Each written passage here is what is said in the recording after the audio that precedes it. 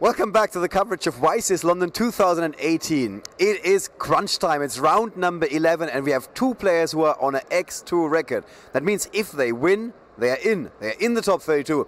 If they lose, all of that hard work yesterday and this morning was for nothing. That's at least how some people will see it. I won't see it that way. But we're going to leave you guys to that. You're going to have your own opinion about this. We did a short discussion in the chat what guys and what decks you would like to see. And one of those guys won. So let's bring him up in the red corner. It's Thomas Rose. Tom Rose from the UK. Hi, Tom. How are you doing? I'm excited. I'm nervous. I'm looking forward to playing some cards. All right. How familiar are you with the feature match? I mean, people know you, but mostly from sitting over there. Well, I think I've been on this table about as much as I've been on that one, so I've seen both sides of it. It's always really good fun to be here, whatever you're doing. I've got my Millennium socks on me today. Good job. So I've got luck. I can see the heart of the cards, you know. Right. It's going to be fine. You don't seem too nervous. You seem to be really excited about this one. Yeah, I'm hiding all that under this facade, but there are nerves. All right, all right. Tom is feeling good. So please have a seat. Thank you. His opponent is a former World Championship competitor. We got Michael Forner in the blue corner. How are you feeling? I'm feeling really good. I really like my deck, and yeah, it's good Yu-Gi-Oh day, so I enjoy playing this game, so that's fun. You got a real poker face going on. Are you excited about this match, or are you nervous? What's happening in your head? I really don't like feature matches, to go on feature matches, but yeah, I'm excited to play because of course it's a bubble, but yeah, it's a card game. It's my hobby, so right. I enjoy playing. I'm not that nervous. All right. Well, please have a seat. Thank you very much, guys. Best of luck to both of you. We still have to conduct the die roll, please. Yeah, you can both take a shot. Oh, Thomas is going with 2 dice here, and we got 3. Okay, that's pretty hard to beat. Yeah, 11. All right. Michael gets to choose who wants to go first. Do you want to go first, Michael? You go first. All right. Michael Forner is going to go first. The stage has been set. Let's take you guys over to our Yu-Gi-Oh! Navigational system, DomTom. Hello and welcome back to round 11. Yes, we're going to help you navigate your way through this match. We have a lot of experience at the feature match table today, Tom. We do, yes. We've got Tom Rose, who's won a YCS. He's won the UK National Championships. Michael Forner, who's topped multiple YCSs, top European Championships, notably came second in 2017. Went to the World Championship. Went to the World Championships. So there's a lot of experience sitting at that feature match table. There is a lot of stuff going on, yeah. So, if we think about their deck types, we see that Thomas is playing the Burning Abyss as the crowd, the fans out there were asking. Everyone knows. Yep, they were asking for Tom plays Burning Abyss, and they were asking for it, so we delivered it. And then we see Michael's playing the Danger Dark World. Danger Dark World, FTK, indeed. What are we saying about this matchup, Tom? Who's got the upper hand here? Anyone? If I'm going to be honest, the Danger Dark World FTK is quite ignorant of whatever it's playing against going first, because the opponent doesn't really get a turn. Okay. So really you just want to be playing a deck where your opponent is not running that many hand traps. Although... Oh, we've just been informed that actually Michael is playing Dark Warriors, not Danger Dark World. So does that change the position here? Does Tom now have a slight advantage? I'm just going to have a little look at his deck list to see whether his deck is capable of FTKing the opponent or not. So you whether are that navigating. Cannon Soldier is, I'm navigating. Doesn't look like it. It looks like he's going for a more sort of hand loop version. He's got 3 copies of Neospatian Aquadolphin, which has seen less play than it used to, but in combination with Gumblar, it's actually capable of ripping the opponent's entire hand on the first turn, which You is were pretty talking cool. to me about this yesterday, weren't you? You said to me that there's a deck that can take away like 6 cards. That was the Mermail. So I mean, Gumblar is capable of taking out 4. So if you add that to a Mulan Glacier, then you can get to 6. Wow. Neospatian Aquadolphin can also do that, because you can use it once and then add it back to your hand again with Firewall, and then summon it again, and then do it again. So there were some slight differences to what we thought about Michael's deck, but does this change pretty much how the matchup would be played? Is there someone... Yeah, I mean, relying on discarding the hand of the Burning Abyss deck doesn't actually work so well as against other decks, because they have a lot of effects which activate in the graveyard. Sure. So if you discard a Skarm or a Farfa or a Fiendish Rhino Warrior, then they can use that effect. They can use the effect of that monster in the graveyard. Search tour guide, banish one of your monsters. So it might potentially interrupt what Michael is trying to do. And there did seem to be some nerves up there. Thomas, evidently nervous, even though he's very familiar with the setup. Exactly. And Michael trying to hold it back, as Ollie said, with that little bit of poker face. How much does, when you're playing on the bubble, Tom, have you experienced that sort of nerve kicking in? Because it is always nervy playing on the bubble, yeah. Honestly, I felt more comfortable in feature matches on the bubble, probably just from some superstition, but I always won the feature match. I've had like 3 or 4 feature matches on the bubble, all of which I've won. So when I did it, I just felt happier. But it's coming down to this for these guys. We know Yes, that they both need to win this match in order to proceed to the top cut. Exactly. So there's a lot going on right now. They know they can't afford to make any small mistakes or anything of the sorts because it could hold them back. I'm not sure if we're ready to go to the table. I think we are. So without further ado, this is the final round of Swiss. I'll take you over to the match table for your round 11.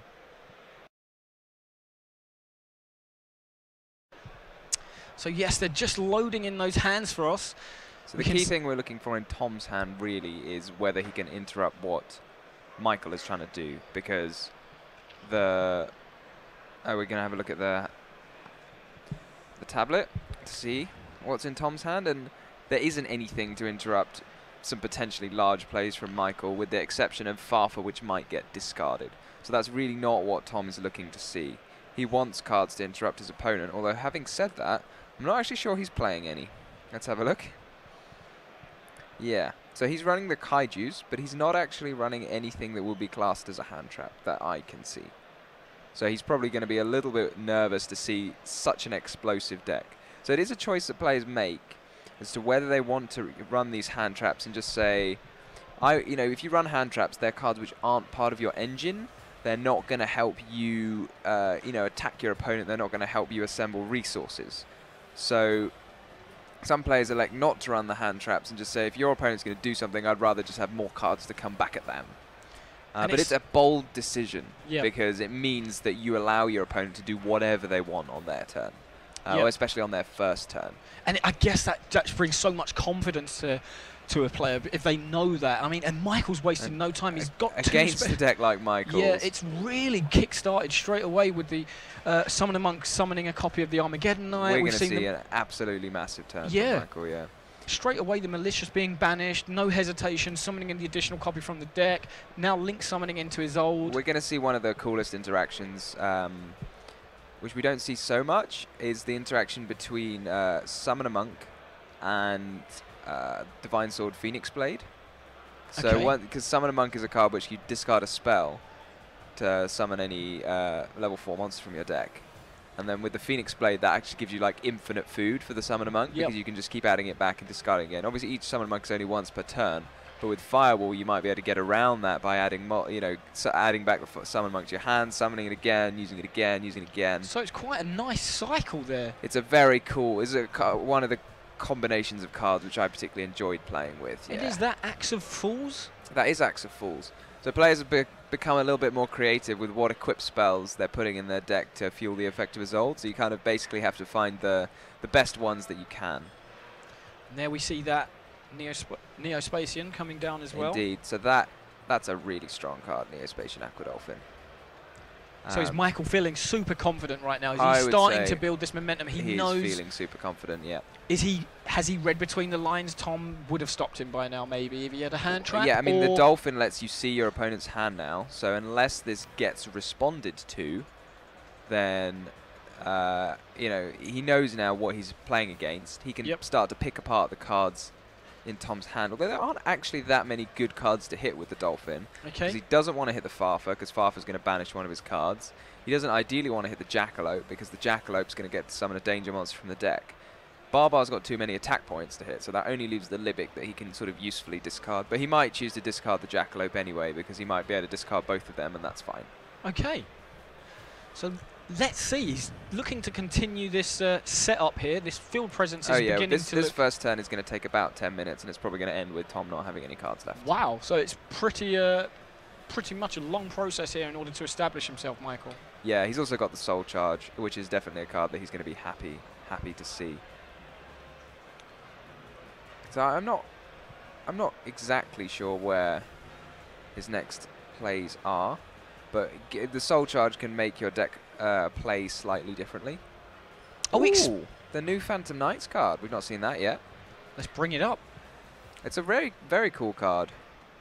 I'm surprised that Tom's not seen it before, if I'm going to be totally honest. Maybe he's just checking as to what it does. Maybe he's just double checking, because I've kind of seen it, I know what it does, but because it'd probably be the first time someone would played it against me in a tournament maybe. So it lets you send a Phantom Knight monster from your deck to the graveyard to set a Phantom Knight trap card. So that effectively just gets you 2 monsters, which is pretty nuts, because you can get the Phantom Knight trap, you can get the Phantom Knights with Shade Brigandine, which you can just set and play again, and the Phantom Knight monster you can then use the effect of in the graveyard to search the Phantom Knights of Silent Boots. So now he's got, it gets you 2 monsters. Sounds pretty impressive to me. It is pretty impressive. I mean, it requires a big Phantom Knights package, which is possibly why it's not so popular. And we see Michael summoning a bigger monster, so now he's going to have the choice of whatever he wants to discard with that Aquadolphin. So there is a restriction on the Phantom Knights of Rusty Bardiche, as it's called, I think, which is that it cannot be used as a link material. Oh. So Michael's done well to put it there. I think it's a good restriction, because otherwise the card would be pretty insane.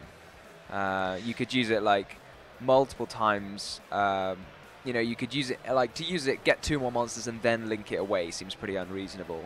So as is now, it just sits there by itself. And that's kind of, that seems fair enough to me. Looking at the way the match is going, you were telling me that this is going to be a long turn for Michael. What's going through Thomas's head? He's probably aware that Michael is really familiar with the Burning Abyss anyway, because Michael used Burning Abyss for some time, if I remember. He did. So that is correct. What's going through Thomas's mind, knowing that he doesn't really have any interaction? I think he's probably quite worried here, because his whole hand, he's in danger of losing a lot of his hand and staring down a very, very threatening board. Okay, and you're pretty sure there's nothing he can do. Is he plotting at this point in terms of drawing additional cards from the deck or anything like this? So, I mean, let's look at his deck list. He might be thinking about his 6th card. I mean, the best 6th card for him is almost definitely Sekka's Light. Yeah. Because Sekka's Light just gets you 2 more cards. Yes. And that'll get him right back in the game, maybe. He might need a Kaiju to deal with whatever board that Michael sets up, but he might not have any cards to sort of push with anyway. So, all in all, yeah, I think we're just going to have to sort of wait and see how Michael ends up this turn. So he has got the Soul Charge, which does lead into a pretty massive turn 1. And that Levier, I remember that seeing a real lot of play. It was one of the best XYZ monsters early on in Yu-Gi-Oh! Yeah, you could detach a material to summon one of your banished level 4 or lower. Yep, that is what he did. So you can banish the Armageddon Knight with your copy of Divine Sword and then summon it back.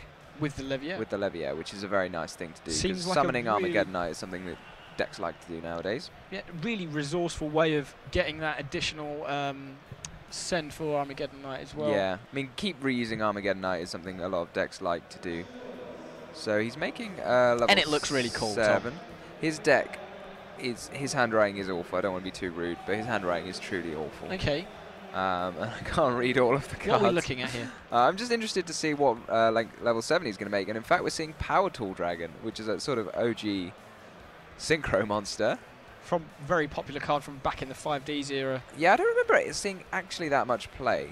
I seem to remember the Supervised deck seeing some play. That was pretty cool, yeah. You could search Supervise. If you reveal, I think it does it at random, doesn't it, the equip spell choosing? I'm not 100% sure, but... I mean, otherwise Tom, I think, would have just put his hand on the Overdone Burial basically immediately. So he is rolling a dice to pick, so unless he's being quite frivolous and randomly deciding what card, I think he is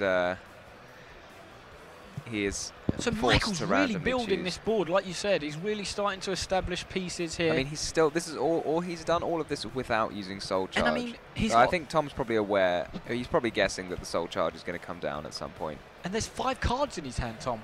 So he's got lots more still to do, as you were saying. Oh yeah, and again, one of them is Soul Charge, which summons another whole board. Pretty impressive stuff. I think he's got 6 now. Summoning this Armageddon Knight once again. Maybe we should have an Armageddon Knight counter as how many times can you summon Armageddon Knight in the same turn? It's almost like would it be a challenge? A challenge, yeah. To see who could summon Armageddon Knight the most times in one duel. Exactly. I mean, what he can do now is bounce the DDR, which he just used to summon the Armageddon Knight for Zephyros. So he's going to return that to hand. And return it to hand, and then banish the Armageddon Knight again for the Phoenix Blade, and then activate the DDR and discard the Phoenix Blade and summon the Armageddon Knight again. I don't know what more targets he's got in his deck. He's got Plague Spreader Zombie. Great tuner Armageddon Knight. Classic card. Plague Spreader Zombie was very popular back with the Dark... What was that synchro monster, Tom? Level 6 zombie monster. Dark Ruler version of the zombies. Yeah. Yes, they had a synchro version of that. That's Plague Spreader was really good back then. Does that look like a Link 4 to you? It looks like a Link 4 to me. So it's either Firewall or maybe a Psyusia. Oh, it's a Gumblar. So is he going for the cards in hand at this point? He is. I mean, he needs to be careful here because he knows that Tom's got a Farfa in his hand. And he knows about the 2 danger monsters yeah, as well. So I don't think Tom's going to be overly upset about the prospect of discarding cards from his hand, which, as I said, does give him a slightly nicer matchup against decks which intend to do that. Because if he discards, he can discard the Farfa and that will banish a card from Michael's board. But I think Michael is more than capable of playing around that capability. Here we see that copy of DDR again, as you said. DDRs might summon instead the Aquadolphin, but it might just summon the Armageddon Knight one more time. So he summoned the Aquadolphin, yeah. So he does look to be wanting to take away cards from Tom's hand. Oh, yeah. Really? He's having a lot of fun. Tom maybe just checking that it has to be in attack mode. I didn't know whether it had to be in attack mode or not. I'm not sure anyone's really been that bothered about activating DDR or whether it has to go in attack mode. It's only going to get linked away anyway, so... I've always liked the dimensional cards, Tom. DDR is a very cool card. I used to love playing the DD Survivor deck. I'm interested he's activating the Soul Charge now,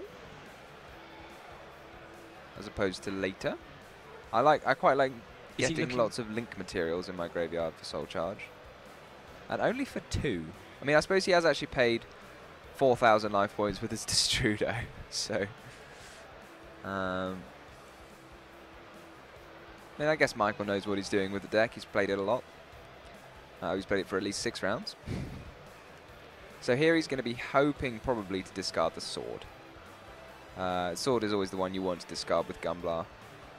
Honestly, like, Tom can choose what he discards, so Tom's definitely going to get to discard the Farfa. No matter what his role, you know. So and then has he hit here? Let's have a look. Neither of them are Sword. It's Greffa and...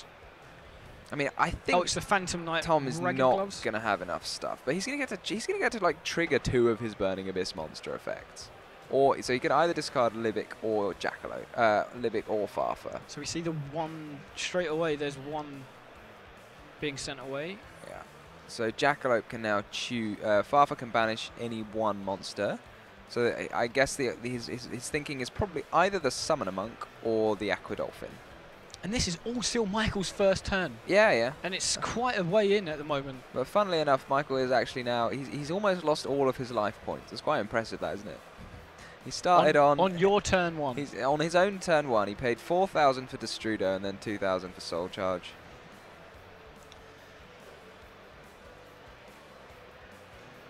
And Tom summons that copy of Danger...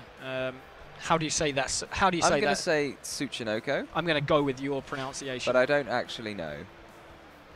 So yeah, so he's still got the Summoner Monk and the Sword to use. As we can see, Michael's got so many cards in his graveyard. I'm interested that we've not actually seen a Firewall Dragon come down from Michael. And is he building towards that? There's still plenty of... I can't actually see a Firewall Dragon in his extra deck. Which, if I'm honest, does surprise me, because I think Firewall Dragon's pretty good. We saw somebody else not playing a copy of Firewall, didn't we? I'm not sure which feature match it was, but in one of our previous feature matches, we saw somebody else not playing a copy of Firewall. I'm not sure who that was, though. Is it almost a staple card? Is it a go-to? Well, in a sort of deck which is doing combos like this, you would say that you have to have it. Yeah. So I assume he's just going to flip that Dweller in the standby phase, but If he doesn't, then Tom's going to get to use his Kaiju. So now, one of the things about Gunblar is it's a mandatory trigger. So what did we see just happen there, So Tom? Kaiju went over the Dweller, and I think Michael might be a bit irritated with himself for not just flicking the Dweller, because I'm not really sure there was any reason to hold it, and it played around the possibility that Tom drew the Kaiju. We see a second copy of that. Which he did. Should we see what Michael's face down is? Face down is... oh, it's a Fog Blade. Yep. Oh, that's a pretty good card to have right now.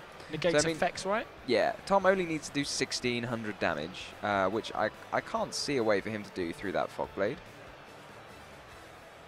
But the Dolphin should have come back, to be fair. So that's just maintaining the game state there. Indeed. We see the Dante. Dante, not Dante. Dante. This mill's pretty crucial.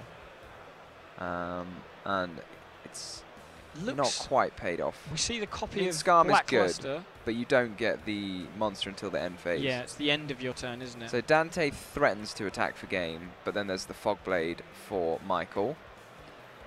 Tom can upgrade it to a Beatrice using the Libic in his hand.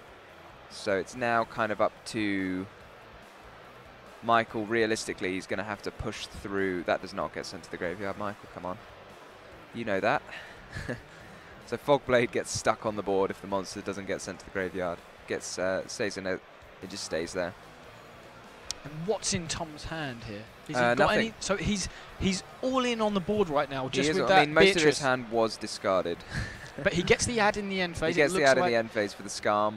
He's going to have a Beatrice, one Beatrice interruption. So it's kind of up to Michael to push through this Beatrice and get that damage through.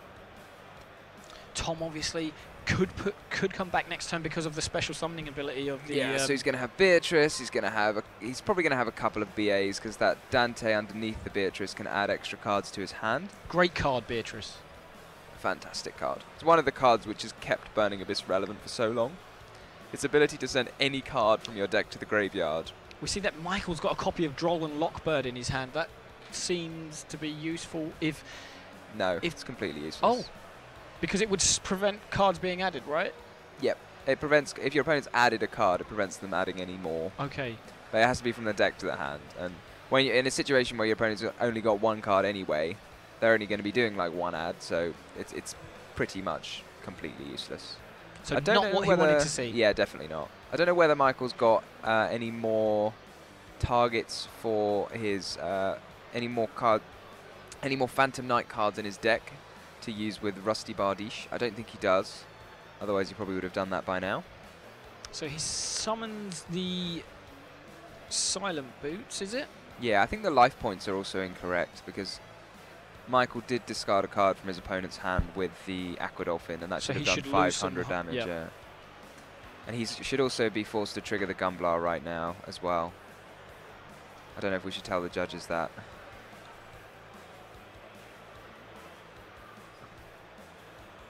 Should we tell the judges? I don't know. Can we tell the judges? I'm not sure. But he should have been forced to trigger the Gunblar before, and he definitely should have been forced to trigger the Gunblar by now. I think Tom's just telling him that. I mean, he's telling him to trigger it now, but it should have triggered on the last summon. And Tom's now noticed that he summoned next to it. So Gunblar must go Chaining 1, because it's a mandatory effect.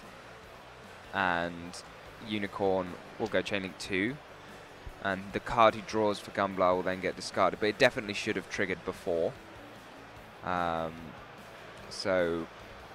Are they going to rewind the game at this point? How do you think the judges will handle this, Tom? I don't know if anyone's noticed that he summoned a monster next to his Gunblar before. So I don't think anyone's going to rewind the game. But there was a small error on the part of the players not noticing. I mean, they have now noticed. So it looks like they're going to rebuild it if possible, the game state. No, they're not rewinding it that far. They're just going to enforce the activation at this point. Yeah. I think no one's noticed that he should have activated before yet. Well, let's see what happens here then. I think this is not ideal for Michael, because the card he draw, he's going to be forced to discard a card from Tom's hand, but Tom really doesn't mind discarding a card from his hand. He's got Burning Abyss monsters to discard. And they activate. They activate when they're discarded. So they like going to the graveyard. They like going to the graveyard, indeed. That's an absolutely awesome theme, the Burning Abyss theme. They are pretty cool. Based on it's got a similarity of the Divine Comedy, hasn't it? And it's based off it, isn't yep. it? Yeah. And they're just stunning artworks. They really are. Tells a great story. All in the artworks. I love how Yu-Gi-Oh cards do that. He's I always really gone do. through his whole extra deck. Like he's used Gumbler, Dweller, Phantom Knights of Rusty Bardiche, One is Old, Power Tool. He's not used Nightmare Phoenix or Decode Talker or Nightmare Unicorn, but he's done quite a lot. And how is this match progressing for both of these guys? If you were Thomas, based on the way that Michael started, it almost felt as if all the momentum was with Michael, but it feels like the game's changing. Honestly, I'm not sure that game went. The turn one went ideally for Michael. Okay. I think perhaps could have done something slightly differently. He differently. could have done something different. Yeah. I mean, I don't know for sure because I've not played with Michael's deck so much, but it looked like, given the sort of quality of start that he had, that he might have been able to do something more effective. But his deck is definitely set up differently. Like, a lot of decks like to summon a load of monsters and really use the firewall as the center of the plays. But okay. Michael's not even running firewall, so... Aha! The judge is informing, Ollie informing me there that I've made a little mistake. So Gunblade triggers only when a monster is special summoned to a zone its point, not when it's normal summoned. So no one knows that. So the correct activation... Everything was correct, okay. Yeah. Everything was correct except me. I was incorrect. Tom, you cannot be right absolutely all of the time. I can try. You can definitely, and you're doing very well at that, but it happens. So Michael's still looking to push here, but... No, he's conceding. Michael's conceding. Burning Abyss monsters Wow. demonstrating just how sticky they are, really. They just they don't go away. You discard one. So Tom takes that game. What was the logic there?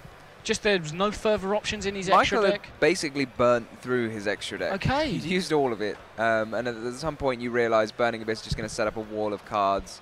They're just going to set it up again next turn. And if you can't finish them off, then they're just going to keep coming back. Between Seer and Dante, they just keep adding the other one back to the hand. You keep having to deal with it again and again and again. He just put the Beatrice back into the extra deck, which could have been summoned again for Tom next turn. So there we have it. What really went all in almost and not able to deliver the final blow. I think Michael might be a little bit disappointed with how that game went, because he had, in a game where you've got so many options as he did, he had the Soul Charge, he got to look at his opponent's entire hand as well, he had perfect information. I think he might be a little bit frustrated that he wasn't able to clinch that game. So what's going on now in the siding? We're seeing some copies of Cherries and some copies of Droll coming in for Tom. Tom's handwriting is substantially neater than Michael's. I approve. I can read it.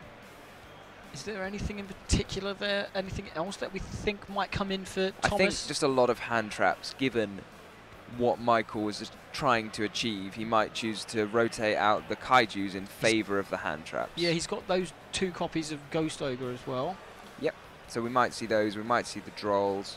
It's kind of deceptive, a deck like Michael's and the Warrior decks in general that aren't Goki, because a lot of cards go through their hand, but none of them not many of them are actually coming from the deck. So as for whether Droll's that effective is hard to tell.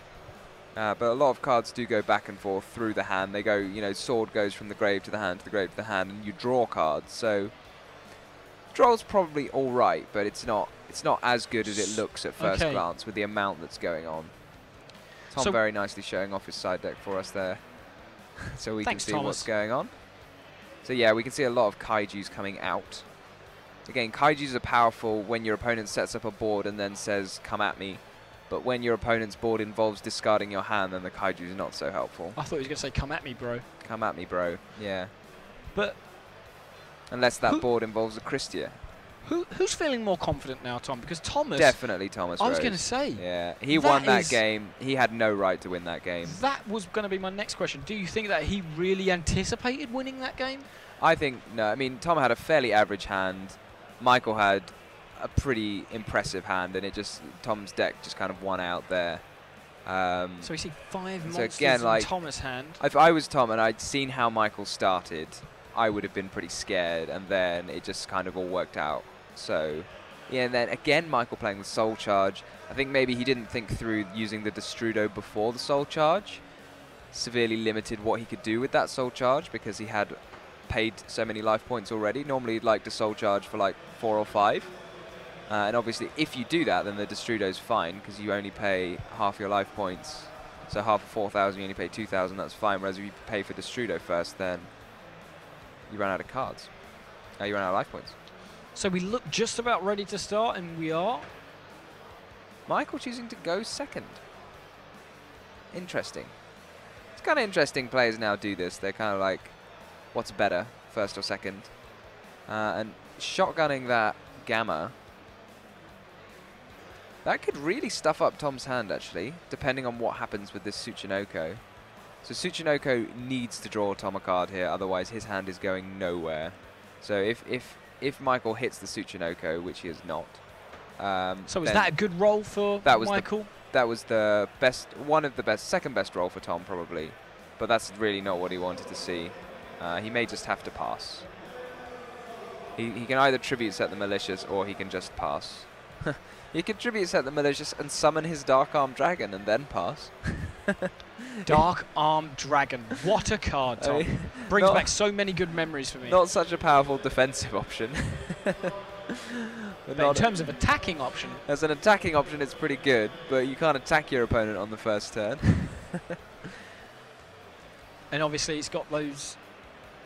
So he gets this effect in the end phase, right? Yeah, so he gets the Scarm to add. Interesting choice to go for Graph rather than Tour Guide, but again, when you're leaving yourself completely defenseless against a deck as explosive as Michael's. Maybe that Graph just gives him that little bit extra graveyard control for the Dark Arm, maybe, I don't know. Yeah, I mean, it might be that he's expecting to have some of his cards discarded, so then having the Graph in your hand is a good one to discard. Okay. We see the Isolde from Michael straight away. Yeah, I think he's probably going to be reasonably happy. Is Tom going to tell him that he has to now add that Armageddon Knight? Well, he's already added the Armageddon Knight. I mean, what's he going to summon, do you think?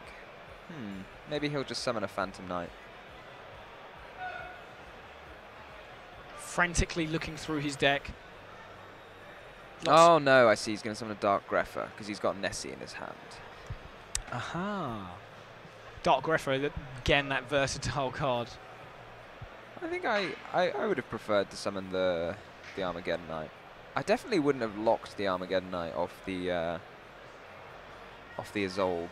But in this situation, I think Tom is pretty much defenseless, so he is somewhat at Michael's mercy. And assembling 8,000 damage is often substantially easier than assembling a board that's completely unbeatable, which is what Michael had to do in the first instance, was, you know, assemble enough resources that Tom couldn't possibly come back, as opposed to just put, I mean, when I say just put 8,000 damage, I make it sound trivial, but it is a substantially easier task for most decks than rip your opponent's whole hand, which is what Michael was trying to do in the first game, especially ripping your opponent's whole hand when they all have hands which effects which activate when they're discarded. He just ran out of resources, right? He just couldn't quite make that final push. So we see him. Michael, yeah, he's setting one just before he activates the Tsuchinoko effect, so that's a card that he particularly wants to keep. The DDR. Tsuchinoko's hit the Armageddon Knight, which is kind of the ideal hit because he couldn't use the Armageddon Knight anyway. And he gets to draw one for Tsuchinoko and summon it. Those danger cards, they really are versatile, aren't they? We've been seeing them pop up in all sorts of decks. They are excellent ways of getting extra monsters on the field without using your normal summon. They also trigger effects that go in the graveyard. The only sort of the downside is you don't have that much control over what they do, so you just have to be willing to say that most of the time it will do something good. But you don't get to choose what card you discard. Yeah, so there's that lack of controlling. Yeah, and if the danger discards itself, then you don't, you know, then it has an entirely different effect as well. Which is so we can see Michael yet again building a board. I wonder if he'll play this slightly different to last time. Yeah, it will definitely be a different board because he only needs to attack this time. He doesn't need to take the cards out of Tom's hand. He just needs to assemble 8,000 damage through Tom's solitary 0 defense point monster. And is that... It's a much, much easier task. Okay. And obviously he's got the attack this turn. Last game he went in game 1 he went first, so he can't attack on his first. Exactly. Yeah, I would be backing Michael to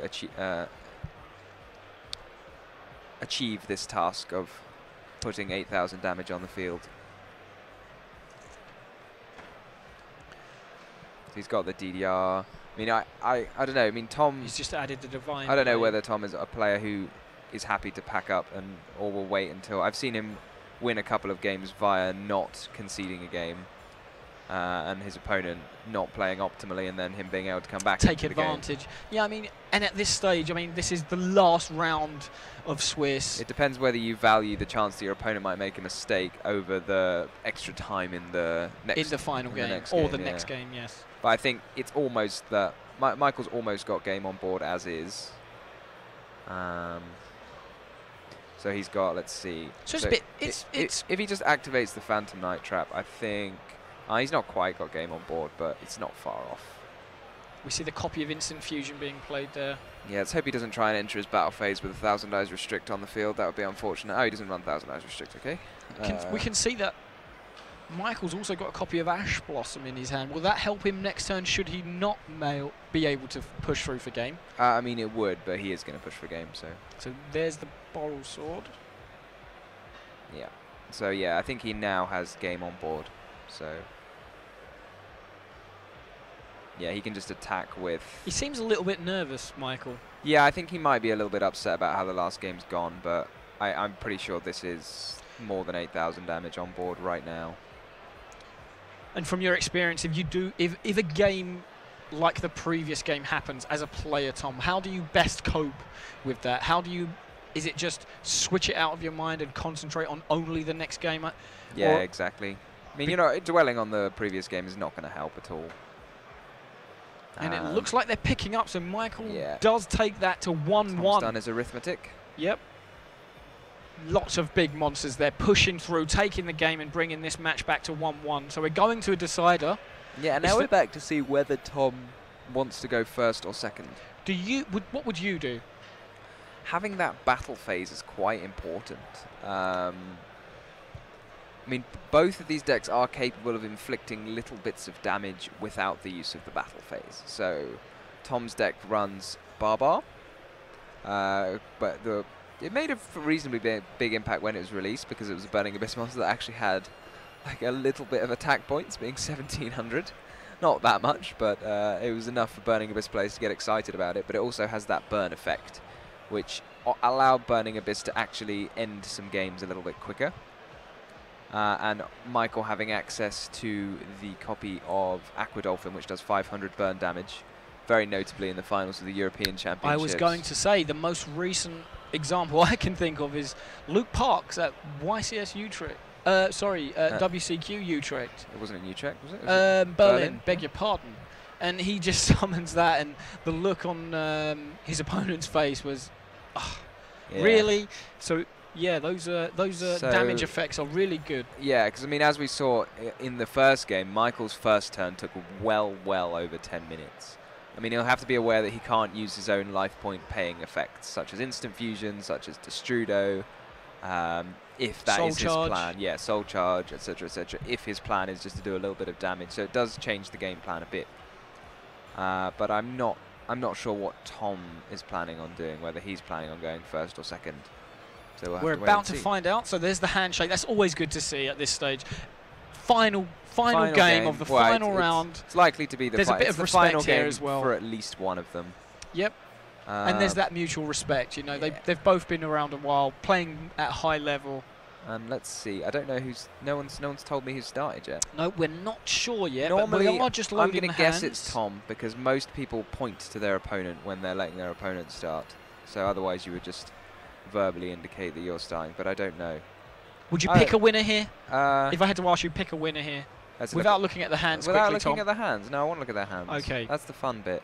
That's what the fun bit being in the commentary boxes. Skullmeister. That's another hand trap, right? Yes, it negates the effect of a card which activates in the graveyard. Tom's got no hand traps, so I am interested. It always makes me worried when the time is low and you're playing against a deck like Michael's, which can more than happily take 10 minutes on its first turn, to put yourself in a situation where you don't have a turn. That feels worrying. He does have Sekka's Light, so he's going to draw additional cards. If he gets a turn. If he gets a turn. Yeah. Yeah, it always. Are we saying that this is probably a long turn, like we saw in the game 1? Yeah, he's got that Summoner Monk, but he's not running Firewall to reuse Summoner Monk in the way that I was suggesting previously. But he has got the copy of DDR. He's not going to have access to Destrudo this game, because if he does, Destrudo is too many life points. It's likely to cost him the game, right? So I think he's just going to have to. I think he's probably just going to go for the. Isolde. Yeah, he's obviously going to go for the Isolde. No, the Isolde is just such a good card. Oh yeah, I mean accessing Warrior is one of the most supported types of monsters, and being able to access any Warrior from your deck with its second effect is incredibly powerful. Yeah, and I mean Noble Knights, there were some new cards in the Soul Fusion set as well, which I'm quite a fan of the Warriors. I'm quite a fan of the story that the Noble Knights tell. And I'm not sure if you've seen it, Tom, but did you see the Ordeal of a Traveller game Matt, this year? So for those attending our YCS events over a long period of time throughout this year and attending X amount of events, they can obtain it as an additional prize. Have you seen it? It's got Isolde, yeah. I remember when the Ordeal of a Traveller was Dante. Didn't it actually get you the Ordeal of a Traveller card? No. What was the card called? The one that summoned a load of Burning Abyss monsters from the graveyard. Was it like Ordeal of the Burning Abyss or something? I am not sure, but I think I do remember it now that you say it. It did see some play at some point. Those Burning Abyss cards were really popular back in the day. They were... I mean, I seem to remember a whole bunch of the European Championship top cut playing that deck. Yep. So resourceful, so many options, so versatile. And now we're seeing Burning Abyss against Phantom Knights. They've switched allegiances. They used to work together, but and not the Phantom anymore. Knights have dropped off and gone to this Dark Warrior. They've gone over to the dark side, yeah. You had to get that in. Indeed. So, Michael, I think we're going to see the Phantom Knights of Rusty Bardiche come down again. We saw that in the game 1, right? That's not a Phantom Knights Deco of Rusty Bardiche. That's interesting. I don't know why. I also don't know why he hasn't sent Sword yet. Oh, because Sword's already in his graveyard. That's why he hasn't sent Sword yet. That makes sense. I was going to say, he probably wants to get the Sword in his graveyard somehow. Decode Talker does have more attack points than the Phantom Knights of Rusty Bardiche, but I feel like the Phantom Knights monster offers more options. Have we seen Michael activate the Neospatian effect yet? I don't think we have. I think we're about to see him do it now. Okay. So if you have the luxury of doing so, which he does, you might as well wait until you have a monster with more attack points on the field, because Aquadolphin can destroy an opponent's card with less attack than a monster you control. So he's just waited until he's got a bigger monster. So that Phantom Knights, that Decode Talker is up to 2,800 attack. So he's now got the choice of discarding any card in his opponent's hand. And is there a clear choice among those targets? I mean, definitely not the Malicious. Okay, yeah, because that is that such a good card in the graveyard, yes. So he's chosen to discard the Alec in this case, which can negate the effect of a monster that Michael controls. But he's already used the effects of all the monsters on his field for now. So I don't think that's going to bother him at all, which is why he was happy to choose it. So Michael just continuing to build this field, starting to look good. It is starting to look good for Michael. So yeah, you've got the DDR again. DDR seems like a really cool card. So I think it was discarding those Phantom Knights as well. It was included in the deck initially just as a way of having enough equip spells to trigger Isolde. But I think it's actually such a cool card just to play if you draw it anyway. So people just initially were just looking for the least bad equip spells to put in their deck, but now they're like, hey, actually this card's really cool. I'm just going to play it at 3 because I want to draw it. So that's pretty cool to see. So here we see he can afford to pay for Zephyros. He's done 500 damage to his opponent, so he can pay the 400 life points and still be on more life points. Still be on more life points. So yeah, I'm not really sure where he's going with this, to be honest, but I think he might just be trying to make plays which last a sufficiently long time to keep ahead of the game. So there we see the Zephyros. Zephyros bouncing the, presumably the DDR, yeah. And then he can banish the Armageddonite once more for the Divine Sword Phoenix Blade. And then he can discard it again. Discard the Phoenix Blade, summon the Zephyros, summon the Armageddonite for the 3rd time? I don't know how many times he summoned it now. Quite a lot of times. Quite a lot of times. It's quite a good card, his Armageddonite. Yeah, any dark monster from your deck to the graveyard. I'm not sure if I played you, but I remember running a traditional tournament where you could play some forbidden cards in your deck, obviously. And send that Machiura. Yes, you do remember it. And I used to play that Armageddonite, send Machiura. You sound like fun, you know. And then just draw Exodia from my deck. At the traditional tournament, Dom was the one sending... playing Machiura FTK. What's wrong with that, Tom? Well, I mean, I like drawing cards, and I like playing trap cards. That is true. I mean, the Armageddon.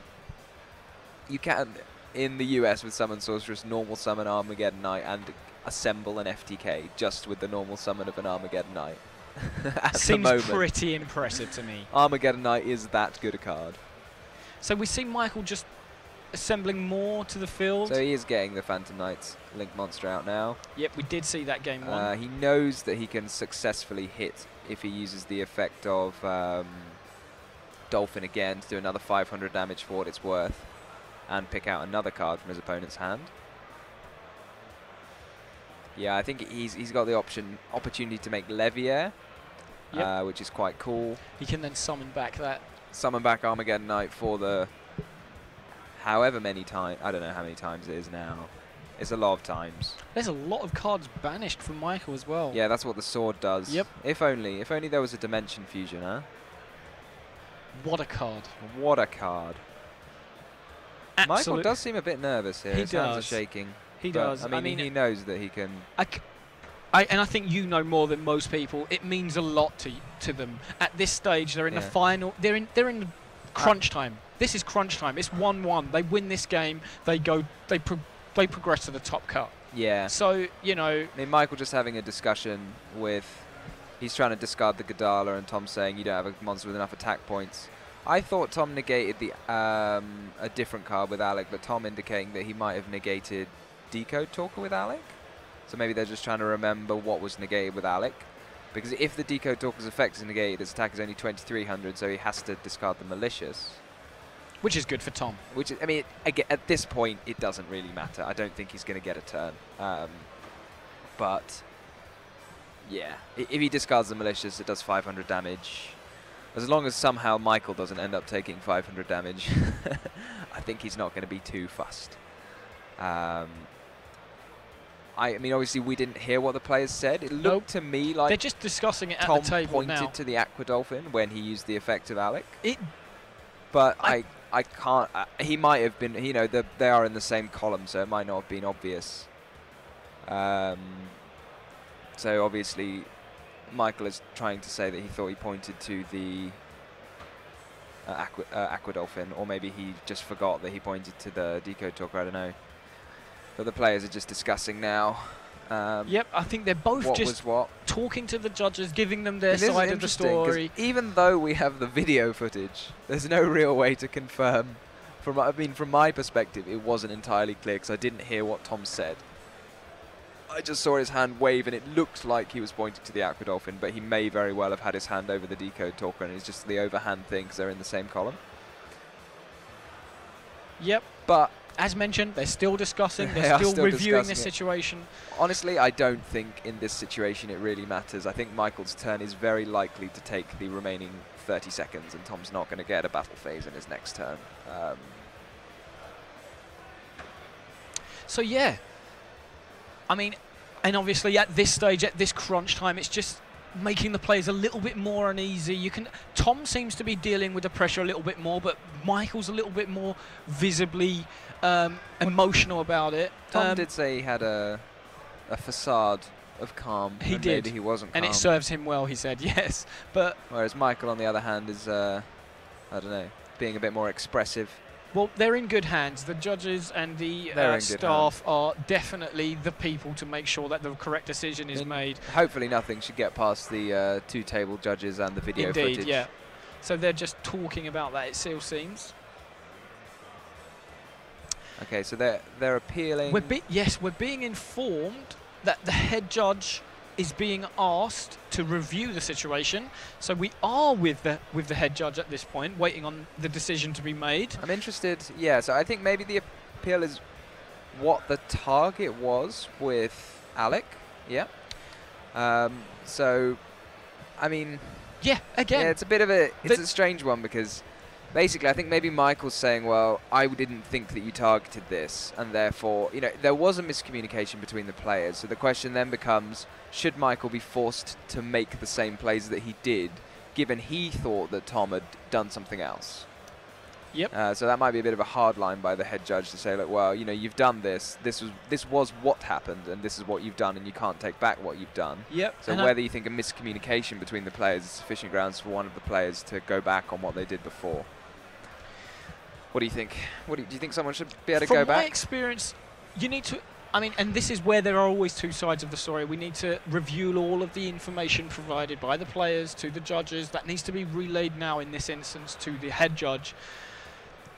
It's a difficult situation. And I mean, I think my days of making those decisions, Tom, are long gone. As I say, it is a lot of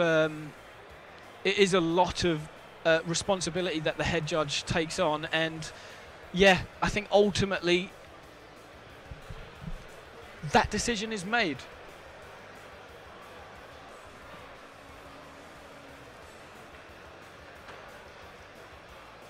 Oh, so apparently Forner, should we have a look at the text of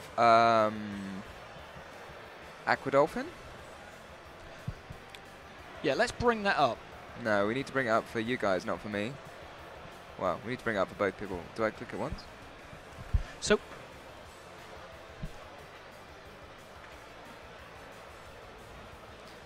yeah.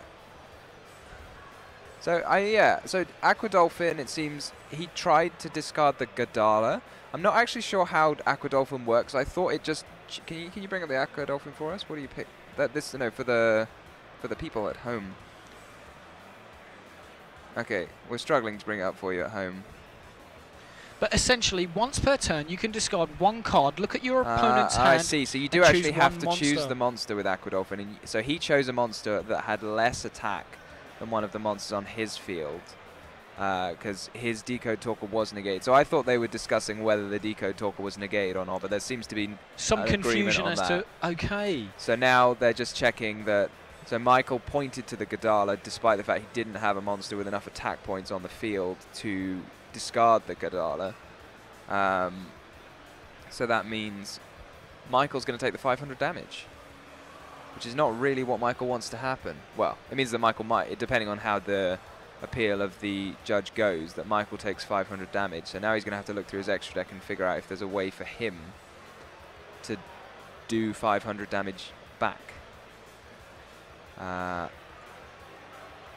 Which I'm not sure that there is, given that there's only 20 seconds left. And Tom's drawn Gallus to do more damage he's activated anyway. that Sekko, he's got the additional draws. Gallus going to do an extra 1400 burn damage. So we can hear the crowd is really excited about that extra burn damage from Gallus right now.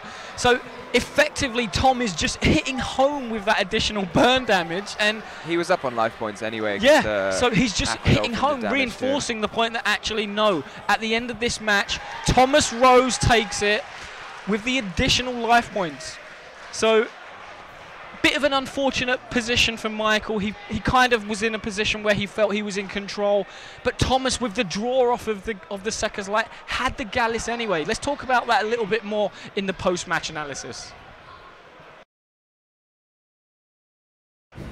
So there we have it. Unbelievable finish to that match. Thomas Rose summoning the Gallus. That was one of the tensest matches we've seen. I mean, I think like the Gallus was neither here nor there. I think it was the fact that, I think if Michael had because he chose a wrong card, Dolphin does damage to you. Yep. So that means he was below on life points at the start of Tom's turn. And then Tom activates the Sekker's Light. And I mean, it doesn't really matter. Tom's turn is going to take 30 seconds. So yeah. From Tom's point of view, he felt like he was still in a position to win the match anyway. I mean, Michael would have just won the match outright if he just hadn't made that small mistake. A very easy mistake to make, to forget that the Decode Talker's effect to gain attack points was being negated, and therefore he didn't have a monster with more attack than the Godala. So just recapping here, definitely the first game was a bit of an odd one. Michael seemed to be in the most advantageous position. He had all of the pieces. He was summoning everything to the field. But then he just ran out of steam. Yeah. He just ran out of steam. The Burning Abyss deck really showing just how annoying it can be once it starts to get going. You know, once it sets up the Beatrice, and then if the Beatrice dies magically, a Dante appears, and then if the Dante dies, it gets the Seer back, which gets the Dante back again. It's just, it can be a real sort of tar pit to get through, which is what it showed in the first game.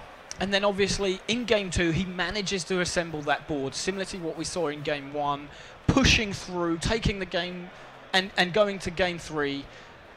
But that match, seriously, the crowd, when they see the Gallus, it was a phenomenal, phenomenal reception to that card being displayed. I love Gallus.